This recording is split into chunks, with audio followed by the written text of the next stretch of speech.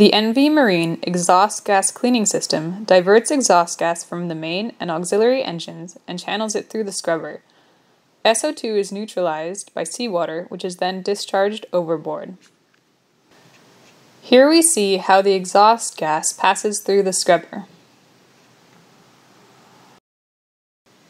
Two seawater supply pumps are installed to deliver seawater to the scrubber.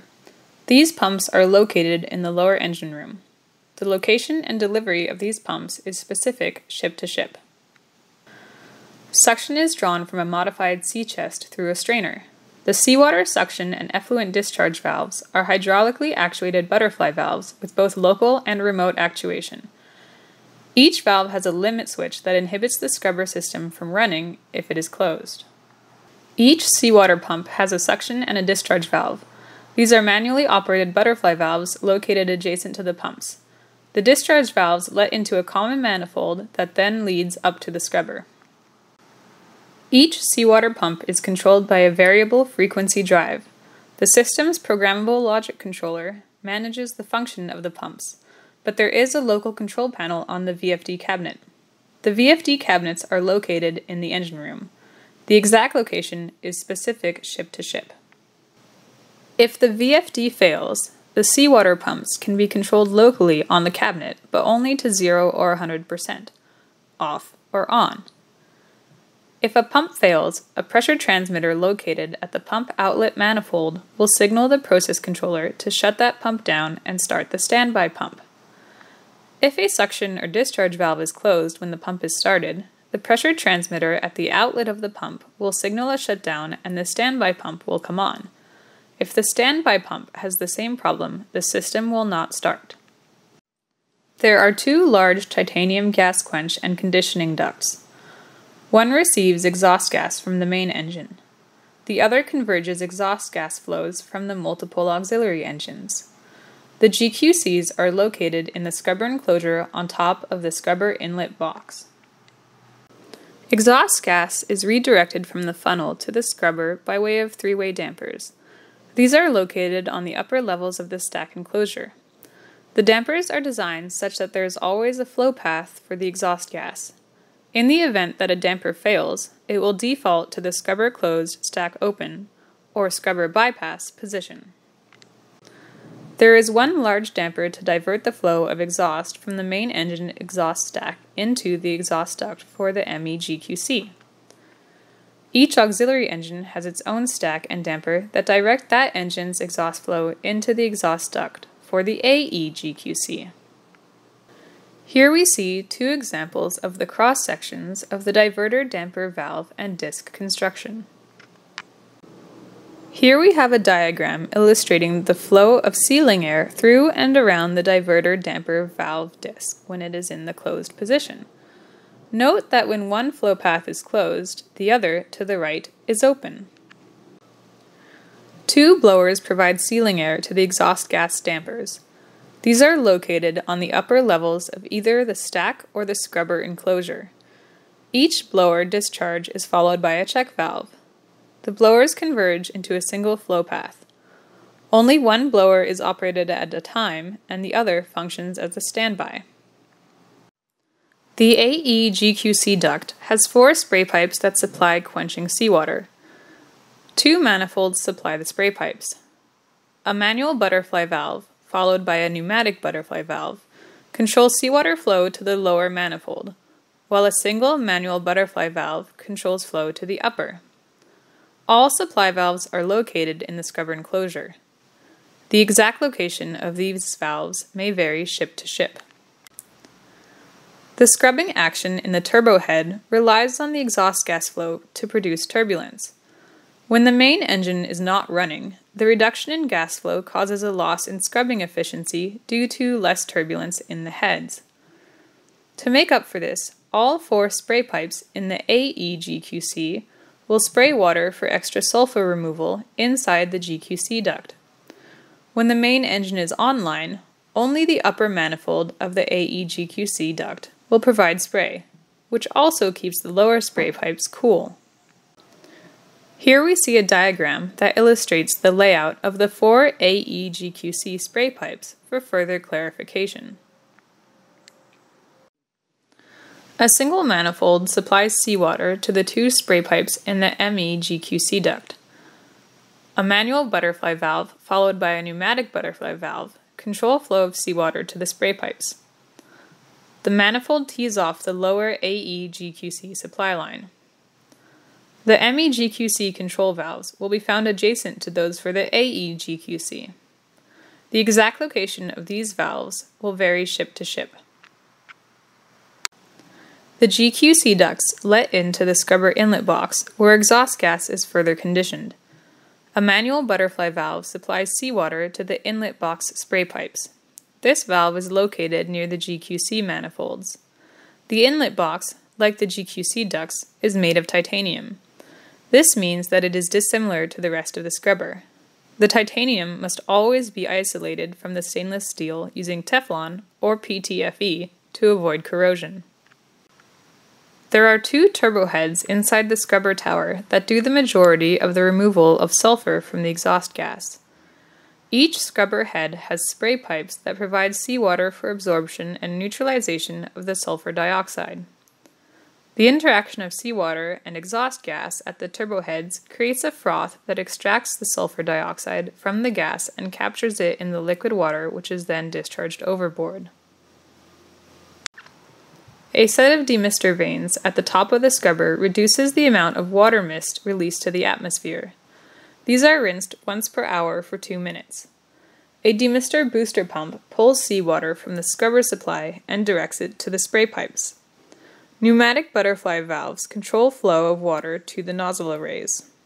The demister spray pipes are located near the top of the scrubber. The demister booster pump is located in the scrubber enclosure. The scrubber can be rinsed for cleaning using fresh water through the demister spray array. A freshwater pump pulls water from the ship's freshwater tank and delivers it to the scrubber. The rinsing schedule is at the operator's discretion. It is recommended to rinse the scrubber with fresh water for 10 minutes every time it will be shut down for 3 days or more.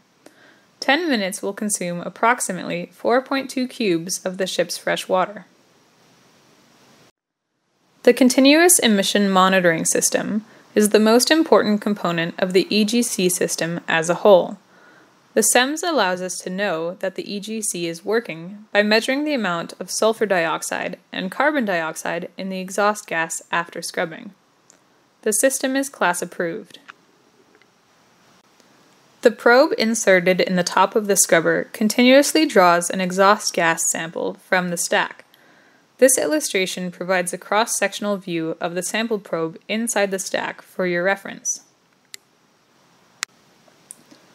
The gas sample from the probe travels through a heat-traced hose to the analyzer cabinet. All traces of water and residue are removed by the internal cooler and filter. Then the sample is analyzed for gas content. The conditioning cabinet should be kept below 55 degrees Celsius. The SEMS functions best when it is cool and clean. Monitor the unit and ambient temperature and apply cooling as necessary. Clean all system filters regularly. All effluent from the scrubber flows through a single glass-reinforced epoxy or GRE-lined pipe from the scrubber drain tank to the overboard discharge. A manual butterfly valve allows effluent to flow from the drain tank. The GRE drain line travels through the engine room towards the overboard discharge.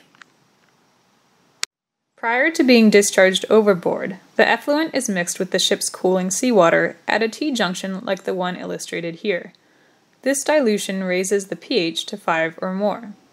A diffuser on the skin of the ship helps effluent mix with seawater upon discharge. The discharge is located in the lower engine room aft of the sea chest. The exact location of the discharge will vary ship to ship. The water monitoring system samples incoming seawater and scrubber effluent. It alternates every 2 minutes between the two sources using a 3-way pneumatically actuated valve. Measurements of difference in turbidity and PAH between the sources are used to generate a 14-minute rolling average to compare with the IMO regulated limits. An internal pump provides a steady flow of water to the analyzers. Scrubber effluent is monitored for changes in pH, PAH, and turbidity compared to incoming seawater. The PLC control cabinet is located in the engine room. The exact location of this cabinet will vary ship to ship. The control panel in the engine control room is a slave to the panel on the PLC. This means it is only operational if the PLC is functioning. However, if the ECR HMI fails, the PLC HMI will remain functional. In order to operate the system from the ECR, the PLC HMI control right must be switched to the off position. This screen allows for an overview of the scrubber operation. The demister booster pump can be controlled from this screen when in manual mode. This screen allows for an overview of the seawater system. The seawater pumps and the three-way effluent sampling valve can be controlled from this screen when in manual mode. This screen allows for an overview of the freshwater system. The freshwater pump may be controlled from this screen when in manual mode. This screen allows for the operator to acknowledge and view history of alarms in the scrubber system. A digital record of the alarms can also be exported to USB from here. This screen allows the operator to view a log of discrete events in the automation. A digital record of these events can also be exported to USB from here. The following 6 slides show screens that allow the operator to view setting and alarm points for the scrubber system sensors.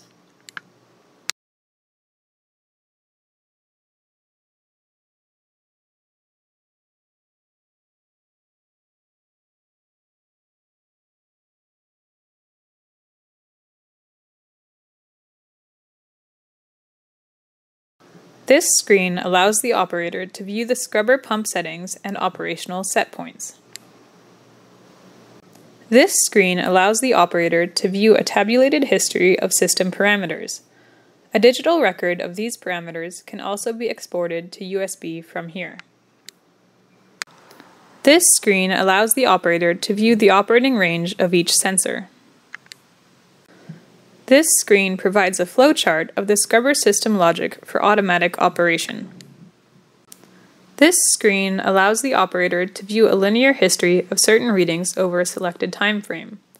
These readings are the SEMS, gas pressure, gas temperature, water quality, effluent pH, water flow, and drain tank level. This screen shows the cumulative running time for each pump in the scrubber system. The system will automatically select to run the seawater pump with the lowest hours. This screen allows the operator to view the vessel's time and location as transmitted by the GPS. This screen allows the operator to set the effluent discharge parameters to meet the vessel general permit standards. To start up the NV Marine scrubber, the operator begins by Step 1. Opening all necessary manual valves. Step 2. On the touchscreen, press Auto. Step 3. Select SECA or Ocean as appropriate. Step 4. Execute VGP if applicable. Step 5. Press the green System Start button below the display. These steps will initiate the following. The power monitoring system will give permission to the PLC to start the seawater pump and supply flow to the AE-GQC, the ME-GQC, the GQC inlet box, the upper turbo head, and the lower turbo head. After 1 minute, the dampers for the running engines will automatically redirect exhaust gas flow into the scrubber. The flow of seawater to the GQC system and the turbo heads is maintained by the VFDs for the pumps and the control valves for the various spray manifolds. If an engine is started or stopped while the scrubber is running, the dampers will actuate automatically to divert the exhaust gas as needed, and the seawater pump will adjust flow accordingly. The priority of seawater flow control for the scrubber program is as follows. First, total flow control to meet the sulfur-carbon ratio. Second, total flow control to meet the scrubber outlet lower pH limit. Third, maintain the temperatures in the GQC ducts above minimum. Fourth, maintain the pressure drop across the upper head. Fifth, maintain total pressure drop across the scrubber tower. The primary scrubber logic is as follows. If the sulfur-carbon ratio is above the set point, then the system will increase seawater flow. If the sulfur-carbon ratio is below the low set point, then the system will decrease seawater flow. If the discharge pH is below the set point, then the system will increase seawater flow. If the GQC temperature is above the set point, then the system will increase seawater flow. If the sulfur-carbon ratio, the pH, and the GQC temperature are all within normal range, then the system will make no change. After shutdown of the main engine and auxiliary engines, or switch to low-sulfur fuel, the scrubber can be shut down by the operator by pressing the red System Stop button.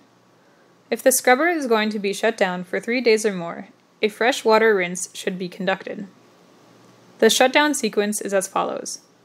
First, all diverter dampers go to bypass positions. Second, the flow of seawater to the scrubber continues for a 10-minute cooldown. Third, after 10 minutes, the flow of seawater to the scrubber is shut down. Fourth, the system prompts a freshwater rinse. This is to be completed at the operator's discretion. If the emergency stop is activated, the following will happen simultaneously. All dampers will return to scrubber bypass positions. The seawater pumps will shut down. The demister booster pump will shut down. The freshwater pump will shut down. All pneumatically actuated valves will return to their default positions. The system will remain this way until it is manually reset.